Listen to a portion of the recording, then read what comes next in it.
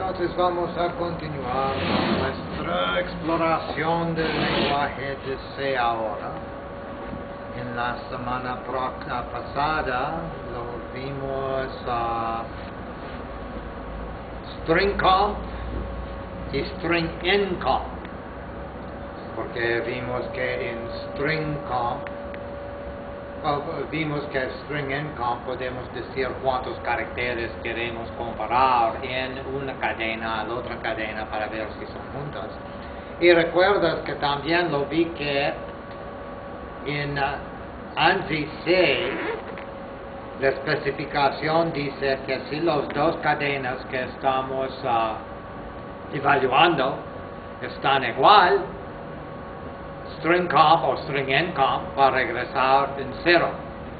Si la primera es más pequeña de la segunda en valor ASCII, va a regresar un valor negativo 1, y si la primera es más grande de la segunda en valor ASCII, va a regresar un positivo, no necesariamente 1. Va a regresar en negativo o en positivo. Depende si la valor es más o menos del primero. Y la implementación de tu compilador va a decidir si él va a usar 1 todo el tiempo o si va a dar diferentes valores para actualmente decirte el tamaño de cómo más grande está. En GCC nos da solamente el 0, negativo 1 y positivo 1. Para darnos si es más grande, más pequeña o igual. Pero otros compiladores pueden darte otras cosas. La especificación de ANSI dice solamente debe ser negativo por más pequeña, positivo por más grande y 0 por igual. Es que vimos en la semana pasada. Y lo vi en ejercicios de programas 92 y 94. Y ahora vamos a iniciar con 93, que no vimos en la semana pasada. Y no podemos verlo en el wiki ahora porque el wiki explotó. Y tuve pequeños problemas a escribir código con él, que actualmente resolví como 20 minutos atrás. Entonces el wiki se regresó, pero el código no está al momento. Me voy a escribirle antes que pueden ver este video, pero en este momento no está. Entonces vamos a ver todo nuestro código en nuestro amigo VI. Ahora vamos a ver una string copy, porque no podemos solamente decir que un arreglo igual un string, pero dice, mira, cuando vamos a asignarle como aquí, podemos ver que estamos diciendo que copia, que es un arreglo de caracteres igual, y podemos asignarle una string. Al tiempo de declaración, sí, puede asignarle en esta manera, pero después no. Después no puede. Después, la sola manera a copiar un string en un arreglo, no la sola manera, pero la más popular manera, es usar una función que se llama string copy. Puede copiarle un carácter a la vez con un for, y igual 0, y es menor que el tamaño del string de fuente, y más, y copiarle un carácter a la vez, y esto sirve.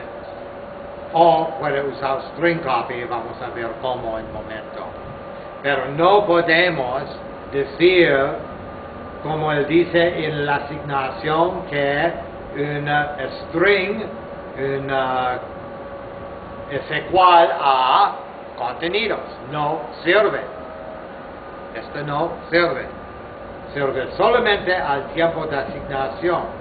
Y cuando estamos usando nuestro define, esto no es parte del código, esto va a reemplazarse totalmente antes que el compilador va a verle. Eso es otra cosa totalmente.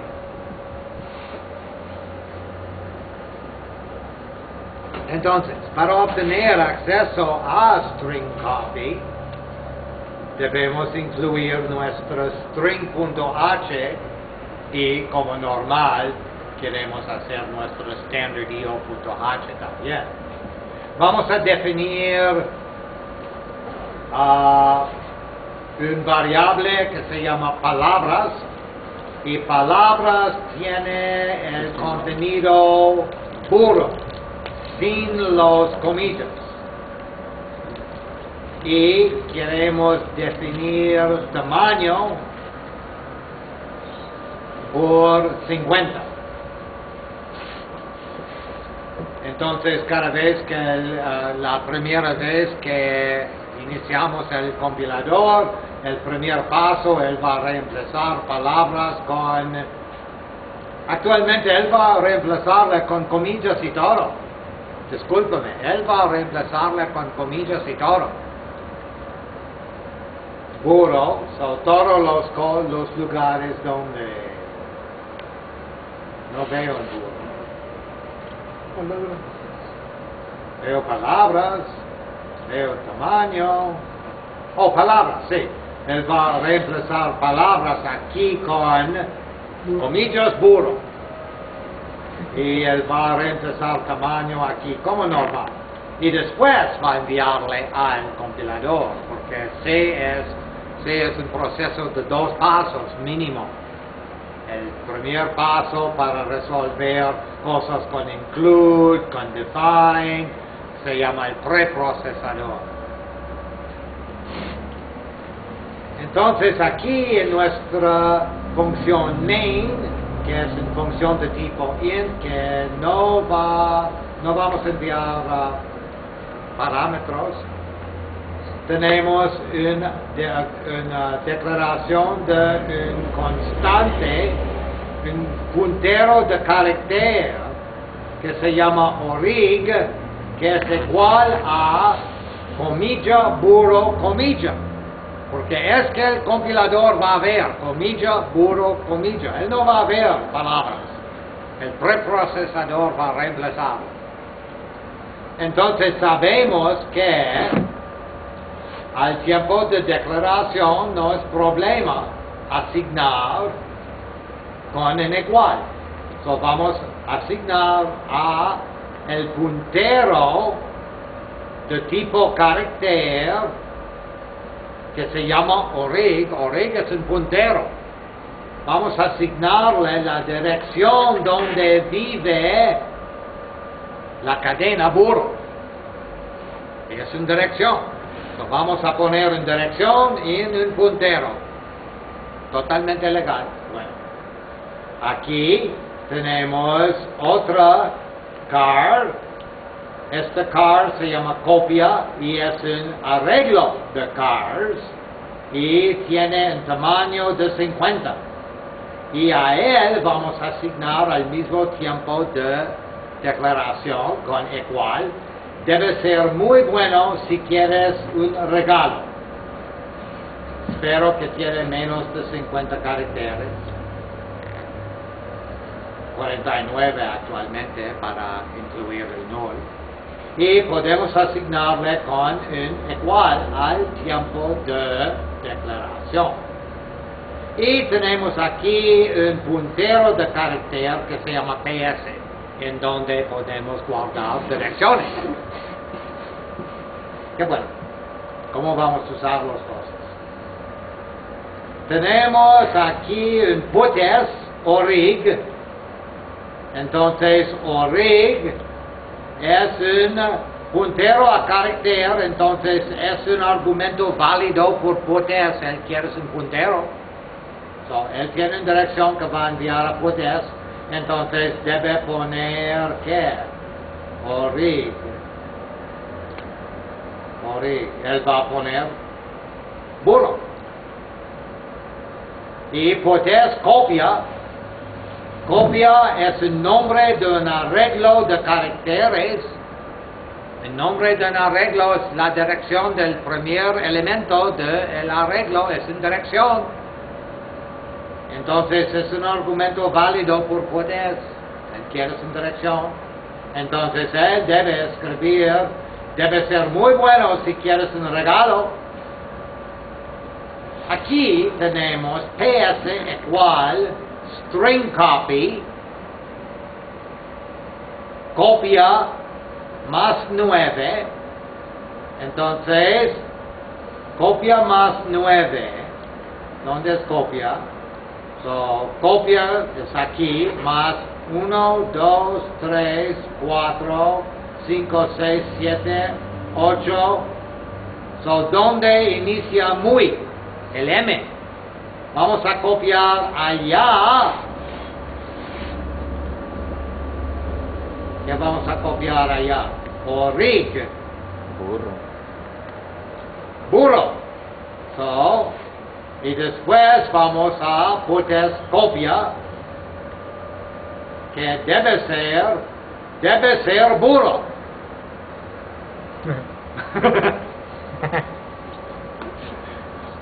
Porque él va a copiar burro aquí. Y en el proceso de copiarle, él va a poner el null a la fin. Entonces él va a terminarle. Entonces, él debe escribirle sin gran problema, vamos a ver. Y tenemos, actualmente, ¿va a poner el null a la fin? Es una buena pregunta. ¿Va a poner el null a la fin cuando va a poner burro aquí donde está muy bueno? Si quieres, va a poner el null. Vamos a ver. Y aquí tenemos puedes. Puedes. ¿Qué es puedes?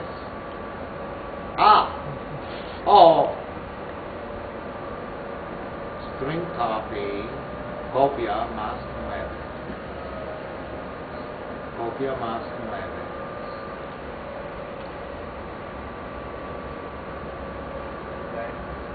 So aquí actualmente él va a reemplazar copia y string copy regresa en dirección de copia su destino. So él va a regresar en dirección string copy y va a asignarle al puntero PS, que es legal. Entonces, cuando escribimos aquí puedes PS, espero que va a escribir lo mismo. No sé, vamos a ver. Vamos a ver. Tenemos cosas interesantes.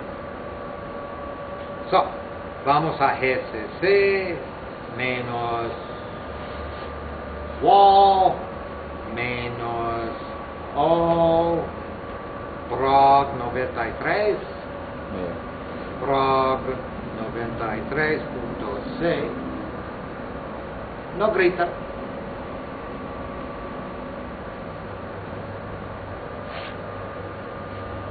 Oh, sorpresa, tenemos sorpresas. So el primer cat prog 93.c para ver y vamos a ejecutarle otra vez. Ok. So, aquí, then bla bla bla bla bla, y aquí put orig. Y orig fue burro. So, no sorpresa allá. Y después put es copia, que otra vez, no sorpresa.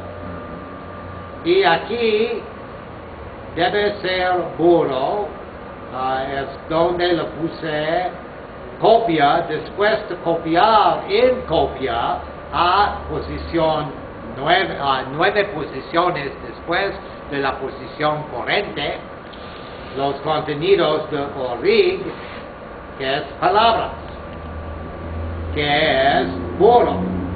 Entonces debe ser burro. otra vez, no sorpresas, y él terminó el string con null, sin problema. Y aquí put es string copy regresa un puntero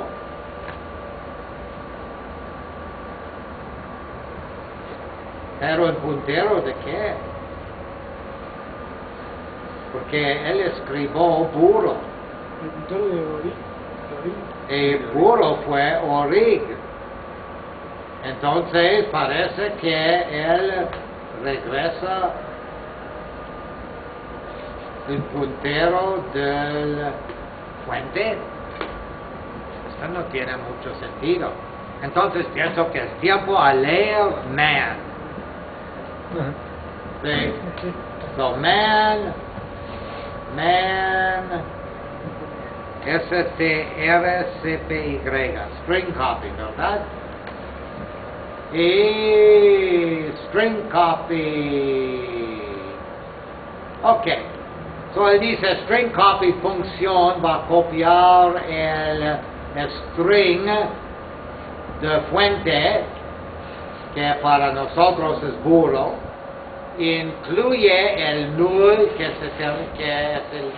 se terminó, con quien se terminó, al buffer, que está que es el destino, que para nosotros fue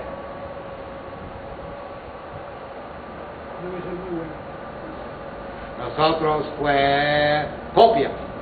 So va a copiar orig a copia, que dice esto. No tengo no problema con esta. Con el null que estaba parte de orig.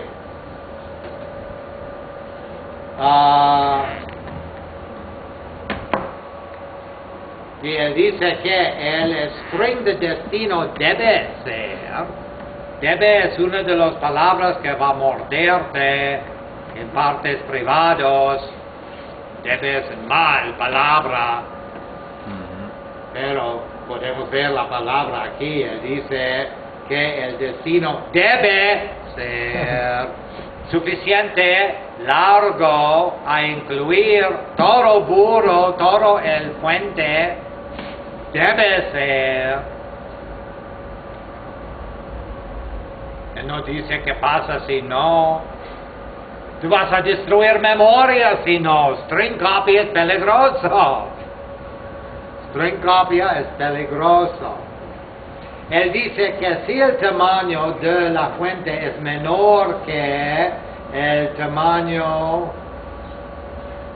Oh, es otra función. Disculpa. Vamos a ver otra función. Entonces, pero no dice que él regresa.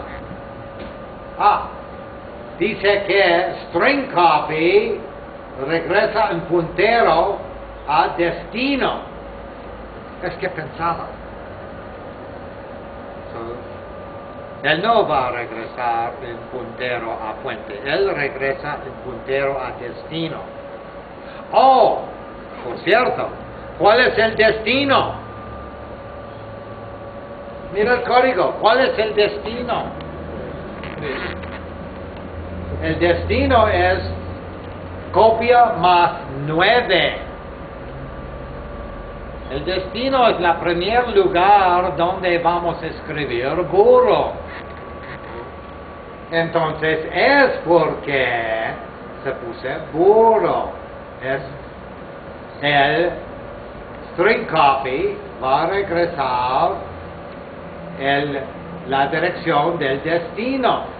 Copia más 9, que es aquí donde está el M, donde vamos a poner burro null.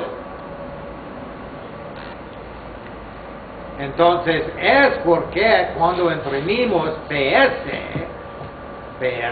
escribió burro. Pero cuando escribimos orig, es nada aquí. No, disculpa, copia, es nada aquí que cambió la dirección de copia.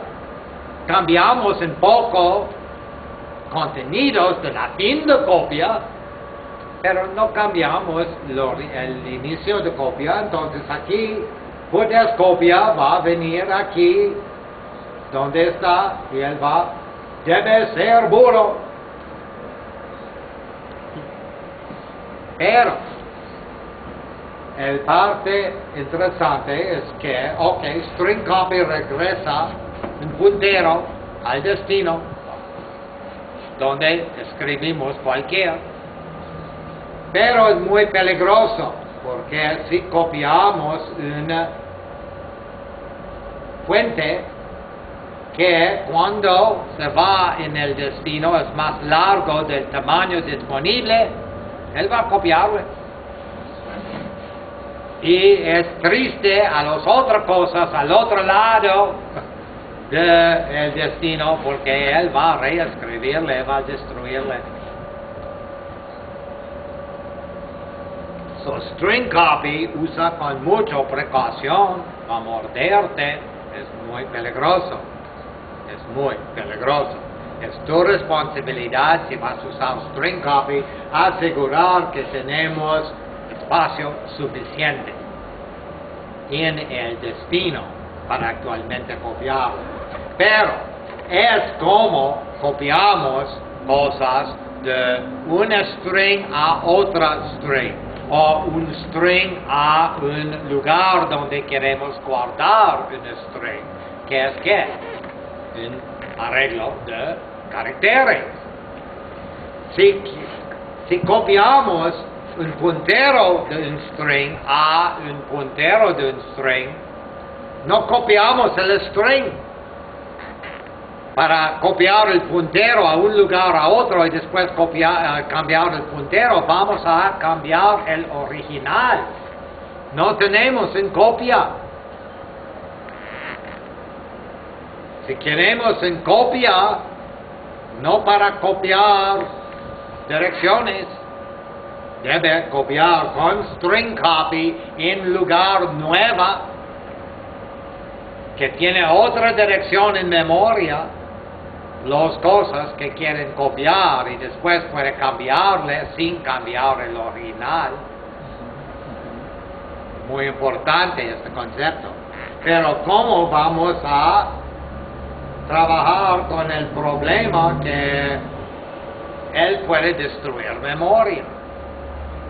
Well, podemos contar los espacios que están disponibles y podemos contar los espacios de la fuente y podemos ver si el espacio del destino menos el espacio de la fuente es menor que 0. Y si es menor que 0, no cópiale. Podemos. O podemos usar otra función, string n copy, que dice copia hasta n caracteres al destino. Mejor. Entonces, en ejercicio 95, espero que vamos a ver string n copy. No. ¿Dónde vamos a ver string n copy? 94. Pienso. Sí, ok. En 94 vamos a ver string n copy. Entonces lo vi hasta la semana pasada, ¿verdad? Sí. So es el otro que no vimos. Vimos 93 y 94. ¿Y vimos 93? Vimos 93, 94. Yo no entiendo.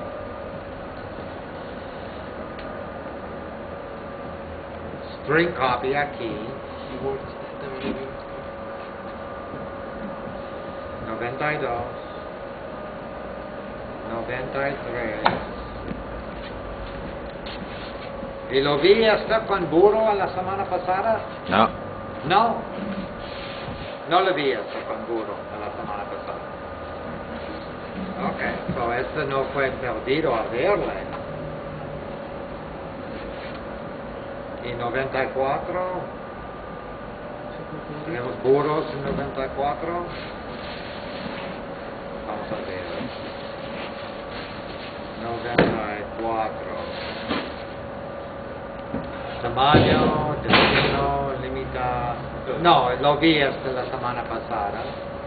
En 95. No sé. So, no tenemos un ejemplo de string and copy. Qué curioso. Tuvimos uno. Tal vez en el proceso de perder el wiki. ¿Lo perdí? Vamos a ver. Vamos al wiki restaurado. Ok, lo vi la semana pasada, string and copy. Sí. Sí, ok, lo vi. Es ejercicio 94, donde escribimos muchas diferentes palabras y vimos que se inician con las mismas 4 o 5 letras. Ok, so vimos string and copy. So no sé por qué reexaminamos string copy ahora. No tengo no idea. Pero tú viste en la pregunta. Una pregunta. En el man dice que el origen y el destino no se tienen que traslapar. Dice should not be overlap, porque el comportamiento está indefinido. Pero ahorita puse copia más 9 y copia más 2, pero sí me hace la copia. No sé por qué en el man dice eso. ¿Qué puede pasar? Él dice que él depende total, cuando dice que no está definida, la acción no está definida en man, dice que va a ser diferente cada compilador. Ah, ok. Él no dice no puede. Ajá. Es muy poco que se dice no puede. Muy poco. Dice así, escribe hola mundo en los contenidos en la tabla de contenidos de mi disco duro. Si no va a ser no decir no puede, él va a escribirle. Va a ser difícil leerle porque va a perder tu disco duro, pero le está. Lo escribió. Es muy poco que sí no va a hacer. Es solo que cuando dice no está definida la acción, dice totalmente al compilador y tengo no idea qué va a ser el resultado. Pero vas a hacer el resultado. So es que dice. Ok. So revisitamos por razón u otra. String copy. Vimos string cop. Vimos string. Ok. So vamos a ver un alternativo ahora de string and copy o string copy. El alternativo es el que nos mencionó a Donald la semana pasada, es printf. ¿Recuerdas printf, nuestro amigo que estudiamos muchas semanas atrás para ver cómo escribimos cosas a la pantalla con parámetros que usamos caracteres de formato que vamos a reemplazar con variables o literales más tarde? Pues el printf sirve en mucho la manera muy parecida. Es solamente una pequeña diferencia. En printf escribimos a standard out, que normalmente es la pantalla. En printf escribimos a una string. No escribimos a la pantalla, escribimos a una string. Es printf. Entonces vamos a ver cómo sirve aquí en número 95. 95.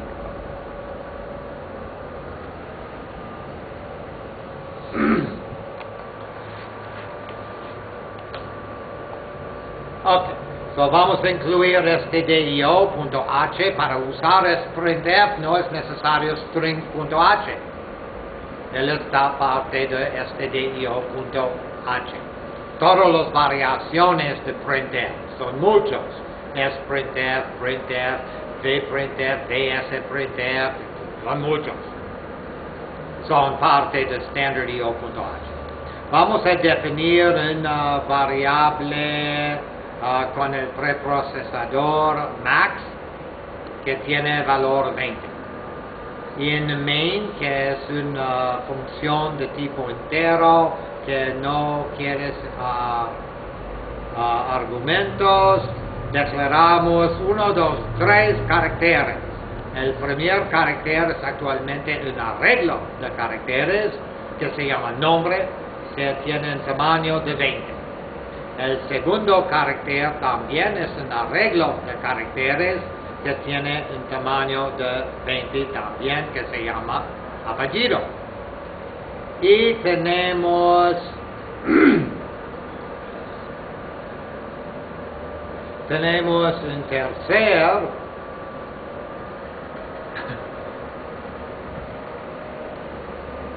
que se llama compuesto.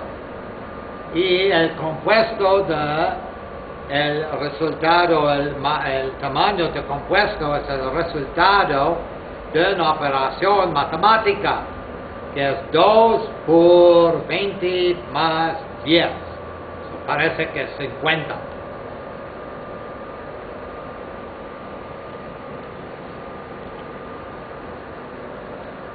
Tenemos un entero que se llama número, pero no podemos poner en acento porque si no le gusta variables que tienen caracteres especiales. Si no está multilingüe. Aquí vamos a aprender cuál es tu nombre, signo de pregunta, y vamos a esperar por una respuesta. Y vamos a usar scanf a leer en un string hasta 19 caracteres y vamos a guardarle en nombre. Scanf, recuerdas que eres una dirección. Normalmente con enteros y cualquier usamos ampersand, pero podemos poner un puntero, el nombre de un arreglo, como nombre, que es el nombre de un arreglo de caracteres, es un puntero, entonces sirve bien, no es necesario poner un ampersand.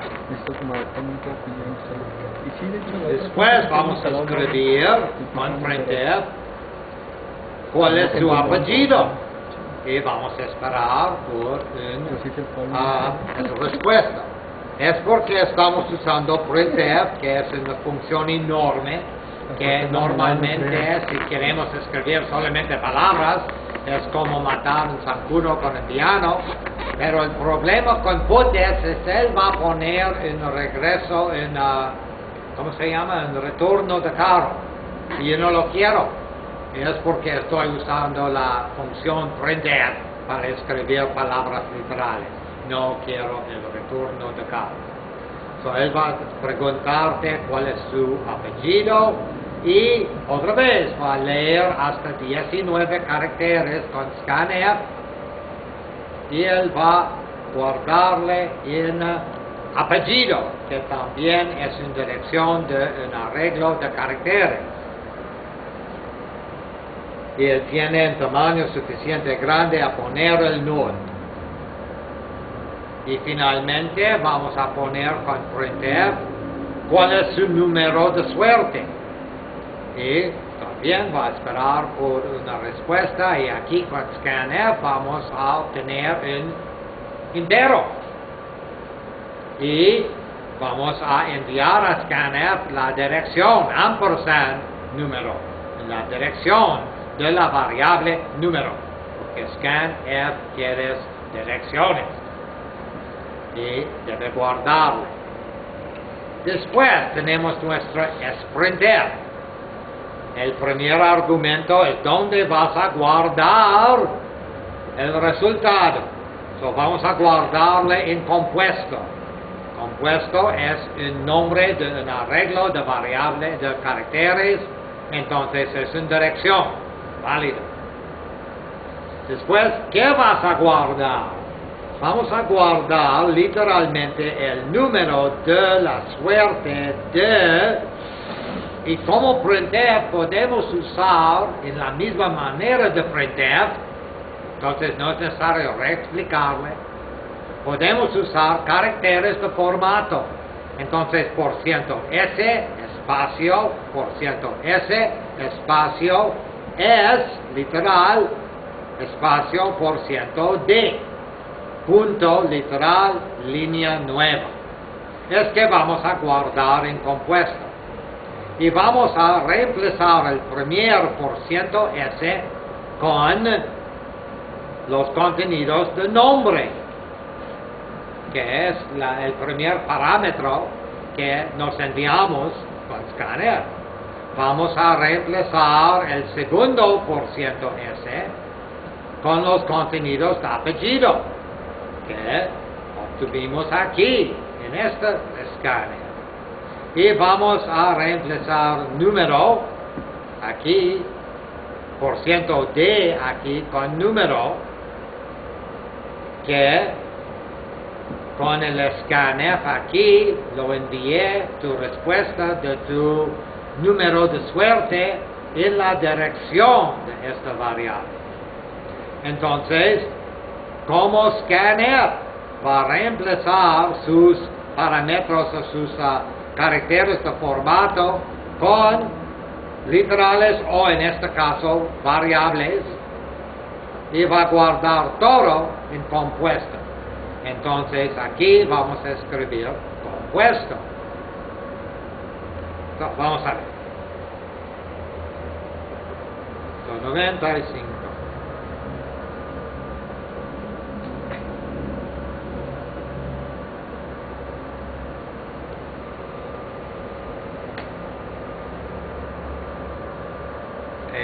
Vamos a ejecutar.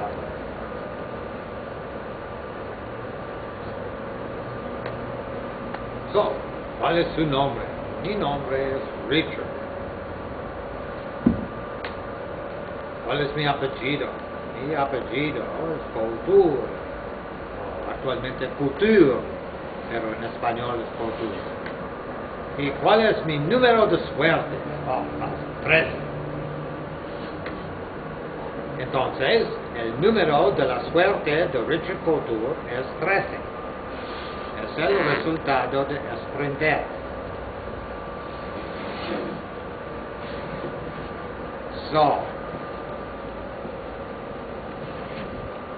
¿Parece bien? Como string copy. Y podemos controlar con los %19s asegurar que no vamos a explotar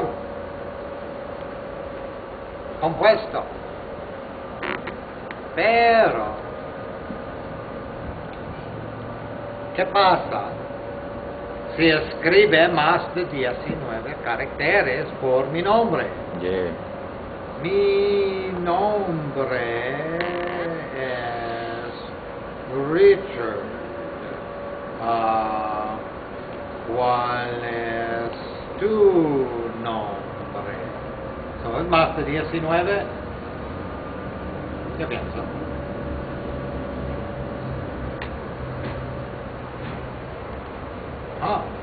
Mira.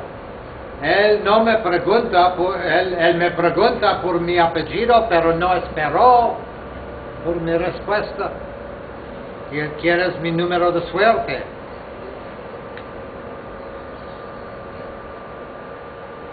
Ups. Entonces,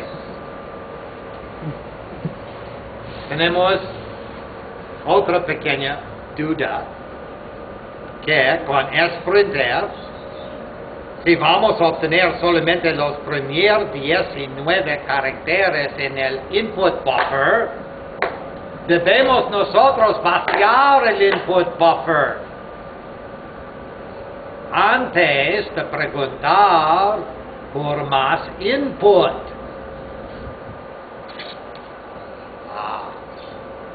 ¿Cómo vamos a vaciarlo? ¿Dónde es el código? So, aquí. ¿Dónde vamos a vaciarle? Pienso que es un buen lugar a vaciar el input buffer. So, ¿cómo podemos vaciar el input buffer?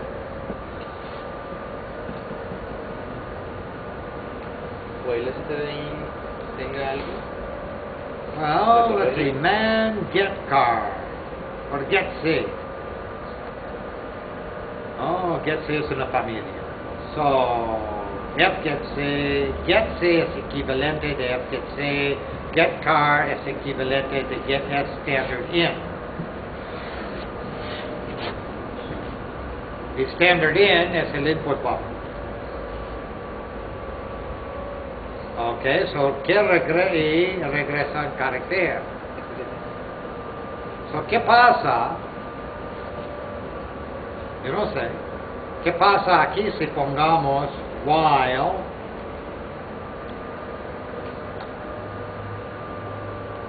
get car?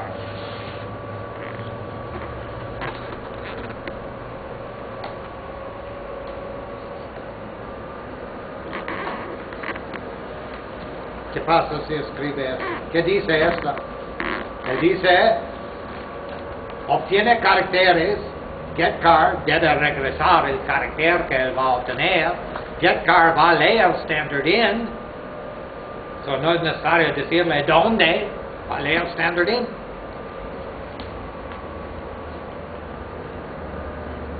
Y es en un while, ¿y qué acción tenemos? Nada. Yo no sé. Vamos a ver. Vamos a compilarle. Vamos a ejecutarle.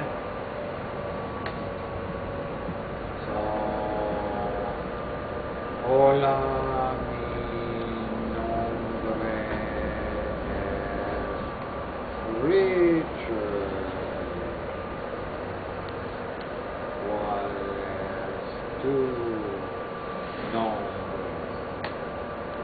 No. Esto no se fue buena idea, pero no se So, es un ejercicio interesante. ¿Cómo podemos vaciar el buffer? Man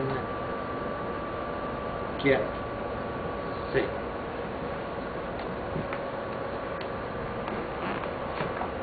File stream standard in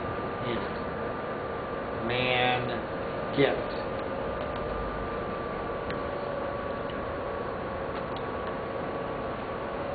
C is equivalent to F get C and that is terminated. Y get C get es un puntero a un archivo. Get car get S. Get S. Pero get S, el problema con él va a obtener mucho. ¿Cómo vamos a hacerlo? Con sprintf. Y yo pienso que es necesario ver por la semana próxima, que cómo vamos a vaciar el buffer antes de preguntar otra vez por algo.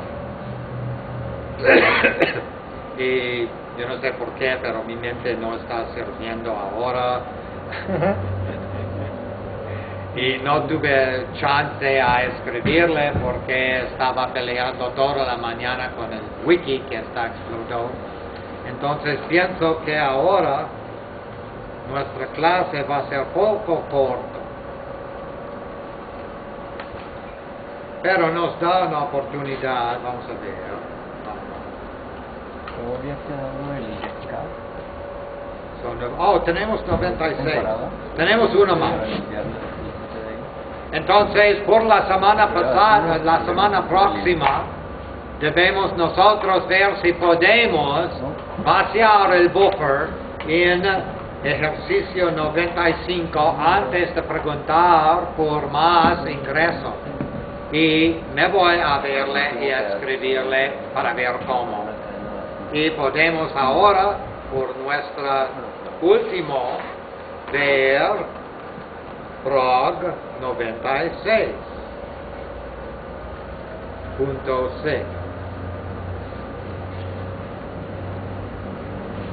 Es cuando descubrí el problema con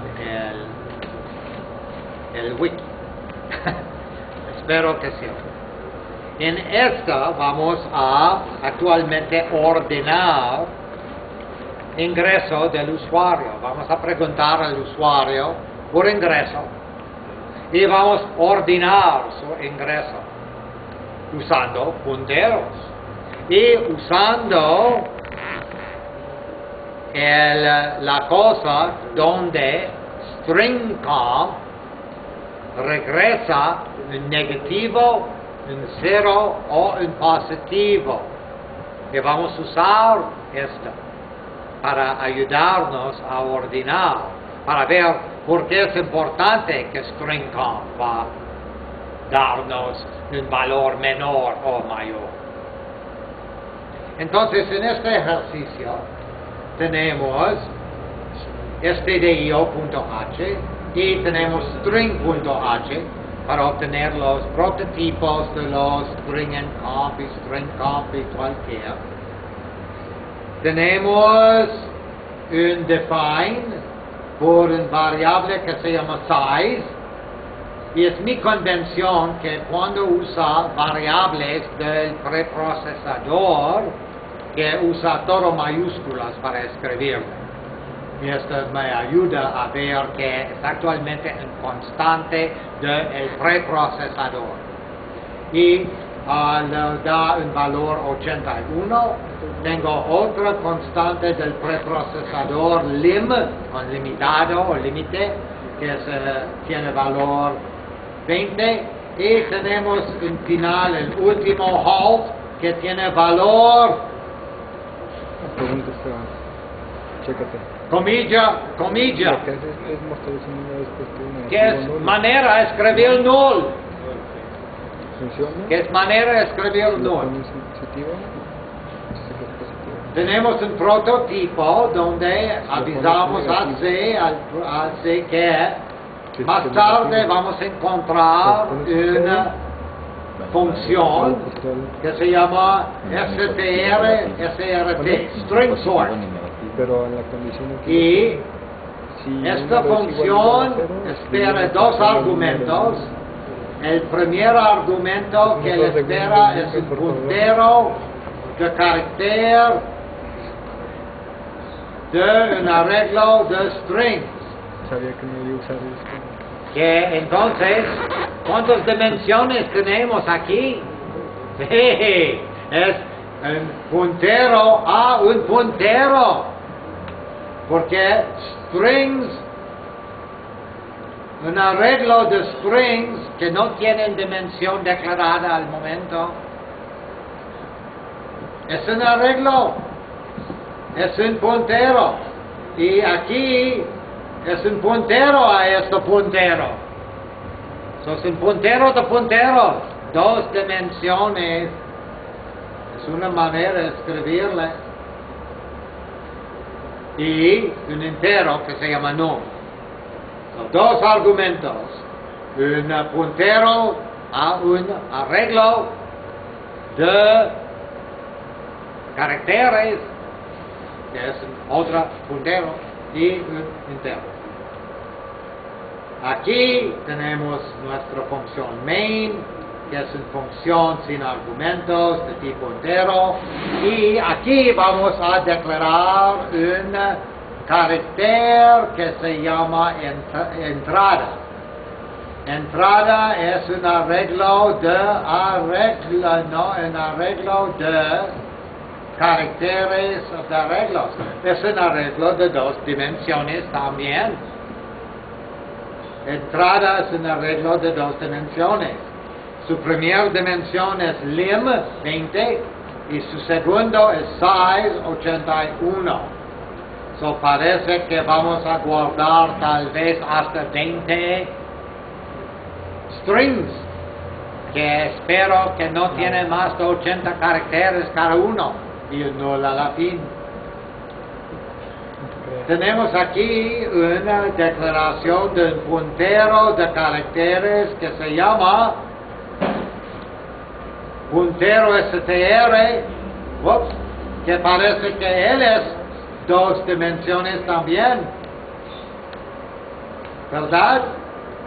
Porque el puntero de caracteres lim, el puntero a él, parece que tenemos un arreglo de punteros, pero estos punteros son punteros de resta. Interesante. Tenemos un entero ct como count, que está 0, iniciado a 0, y otra que se llama count. Printf escribe hasta por ciento de líneas y yo les ordinarlos,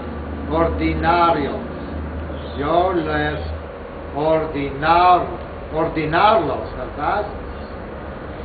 Sería yo les ordeno, o yo los ordeno. No ordenarlos. No. Yo les Ordeno. ordeno. Yes. Ok. Yo les ordeno. Pero sin ese, nomás ordeno. Yo les ordeno. Yes. O los ordeno. O yo los ordeno. Yes. ¿Quién es mejor? Yo los ordeno. Sí. Pues estoy aquí a reemplazar por ciento de con lim. Entonces escribe hasta 20 líneas y yo los ordeno. Y aquí dice, presiona la tecla de Enter solo en una línea para terminar. Son instrucciones como quitar el programa. Y aquí tenemos while count es menor que lim, y también get es entrada count no es igual a null. Get es peligroso, debemos usarle con precaución, pero aquí estamos explorando otras cosas, entonces get es rápido, fácil, y no debemos enviar cosas que va a explotar. Entonces, nuestro límite de entrada es... ¿Dónde es entrada? Entrada. Oh. ¿Y get es? Entrada count. Oh, ok. Entrada, la primera, el string ct, que al momento es 0, y entonces tiene el límite de 80 caracteres con el null por el 81. No es igual null. Y entrada count 0 no es igual a null.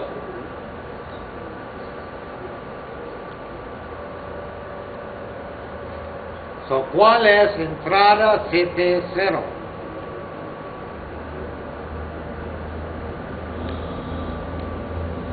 Well, ct es el string que al momento estamos leyendo y 0 es su primer carácter. Entonces, si envía una entrada a get es, recuerdas que él va a reemplazar una entrada con el null. Y aquí él está diciendo que hasta el punto que tenemos el null.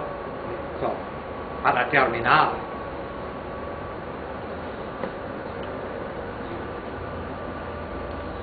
Y en este while, cuando él está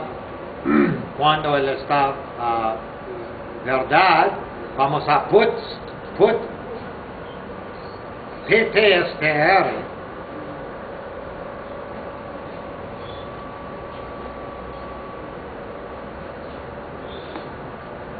CT igual, es una asignación, disculpa. So, PTSTR, que es un puntero,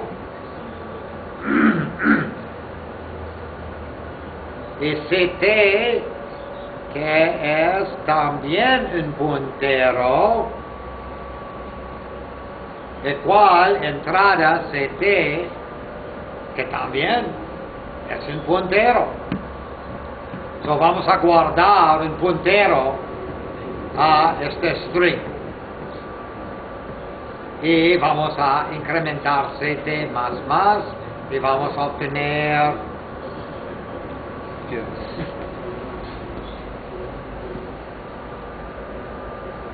el siguiente hasta el punto que tenemos nada. Entonces tenemos un arreglo de punteros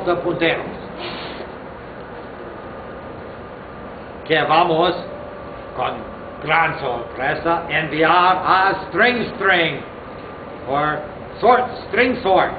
Vamos a enviarle el puntero, el arreglo de punteros de string, como 3 dimensiones,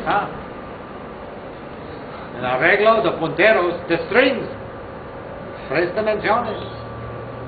Y también vamos a enviarle CT, el prototipo dice que vamos a enviarle, ¿sí?, un arreglo de punteros de string y un entero. So vamos aquí y él va a obtenerle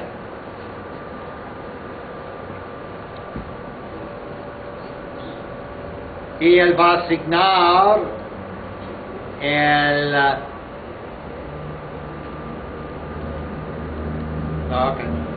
so aquí for parte superior igual 0, parte superior menor que num menos 1, que es num, num es CT, que es menor que CT menos 1. ¿Por qué menos 1? Null. No queremos el null. No tenemos interés.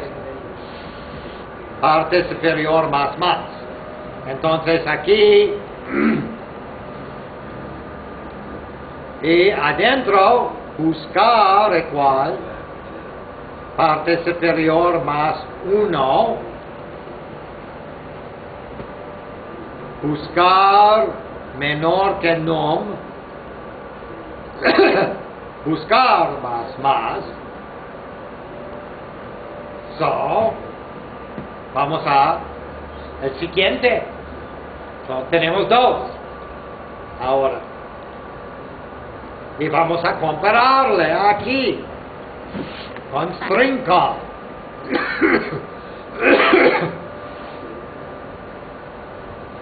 A ver si el string de parte superior es mismo, menor que o mayor que, o actualmente es mayor que 0.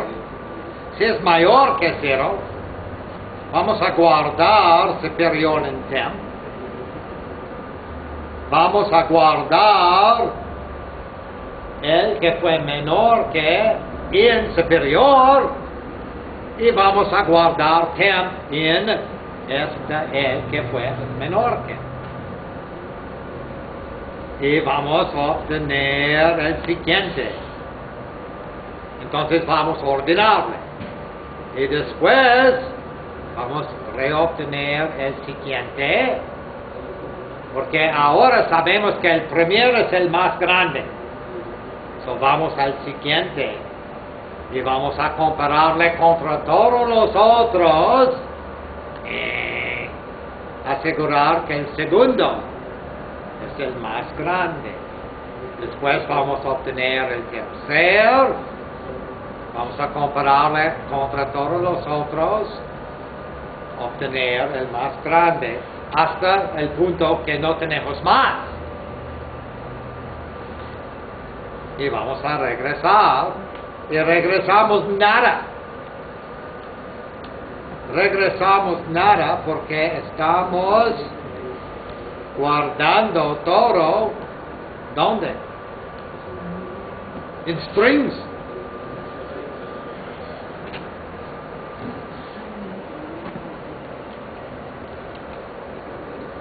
Y al fin, ¿dónde estamos escribiendo?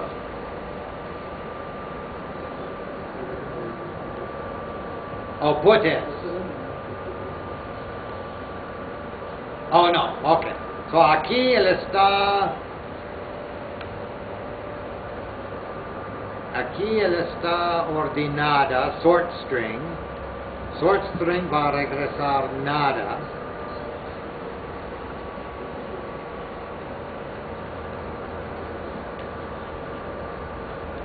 Y aquí tenemos K por cada uno de los 20. Y vamos a escribir aquí TTSTRK. Pero TTSTR. Oh, ok, mira. TTSTR es que enviamos a la función y la función le da el nombre local string. Para que la pantalla no se Pero salga, son se quede punteros. y termine el proceso. Entonces, Si es que se cambió en strings, se cambió también en va a ser ¿dónde? si es En PTSTR. Y aquí vamos a escribir los hasta 20 PTSTR, negativo. que debe ser reordinado. Estaba saliendo. Entonces vamos a ver. So, vamos a compilar 96.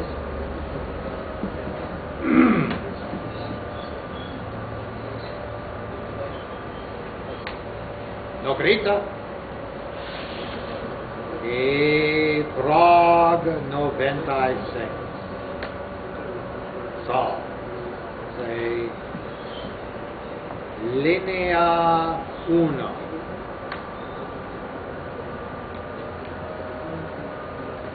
Línea 2. 8.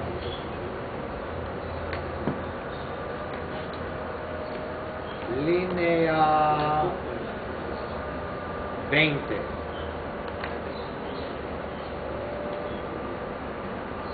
Línea 2. Y línea sin acento 3. Y línea sin mayúscula 4. Y yo quiero terminar. So, dice en las instrucciones. So, ¿qué tenemos? Aquí es la lista. ¿Ah?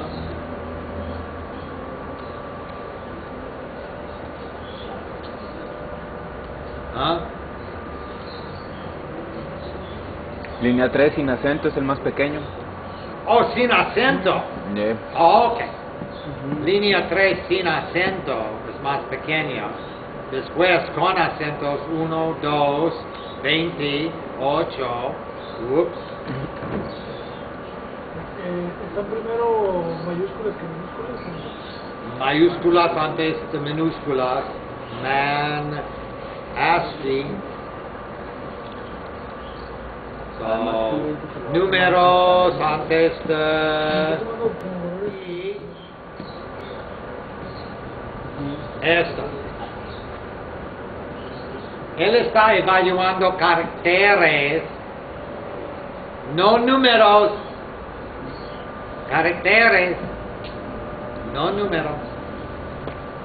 Entonces, parece que línea 2 0, línea nueva, vale más que línea 8, línea nueva.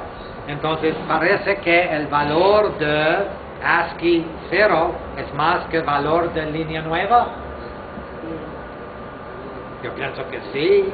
Vamos a ver, ASCII línea nueva tiene valor 20, pienso.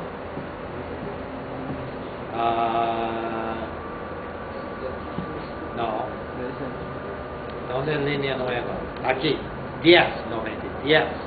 O 0A. Y la letra 0 tiene valor 0. Tiene actualmente 0 tiene menos valor que línea nueva. Y es porque se ordena antes de la siguiente línea que su carácter en esta posición es línea nueva. 0 tiene menos valor. Puro ASCII. Entonces, si vas a ordenar cosas con números, debe escribir un poco más código. Debe escribir un poco más código. Entonces, pregunta.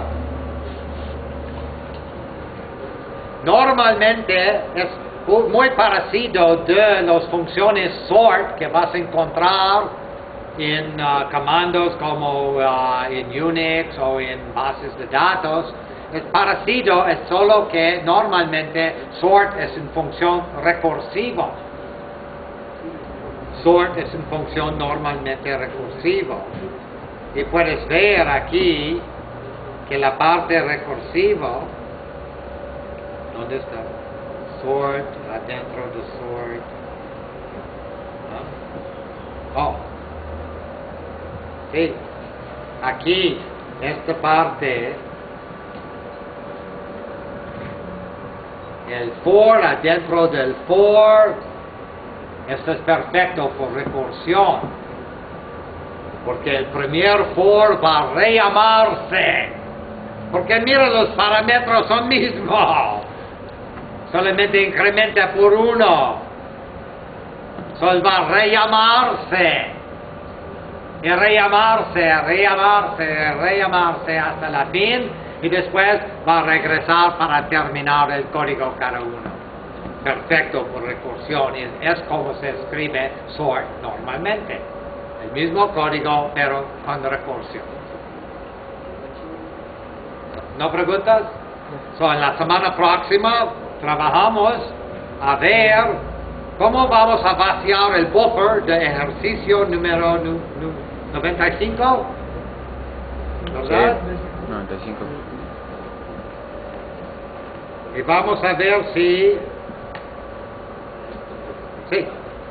Yo quiero vaciar este buffer antes de obtener más apellidos, antes de obtener números, para asegurar si sé que si ellos me envían más caracteres que puedes guardar o quieres aceptar, no va a quebrar mi programa.